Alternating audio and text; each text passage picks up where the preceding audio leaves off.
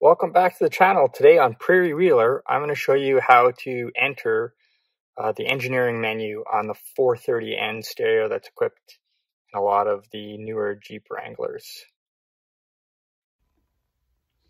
There's several reasons why you might want to go into the engineering menu. One is you can read diagnostic codes in the engineering menu. Two, you're able enough to do a software recovery for the Map Nav software, which sometimes is useful to get you out of a boot loop mode if you loaded a corrupt file or if your nav is stuck. So here I'm going to demonstrate how you get in to it so that way you can load another file or you can read diagnostic codes.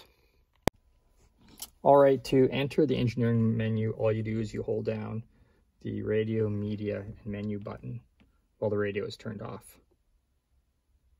And then now you can see that we are in the engineering menu, and you can scroll through here for diagnostic records, right? You can read the list of codes, you can go back, and this P&D update, that's where you would go for loading your software and end to exit. I hope this helps.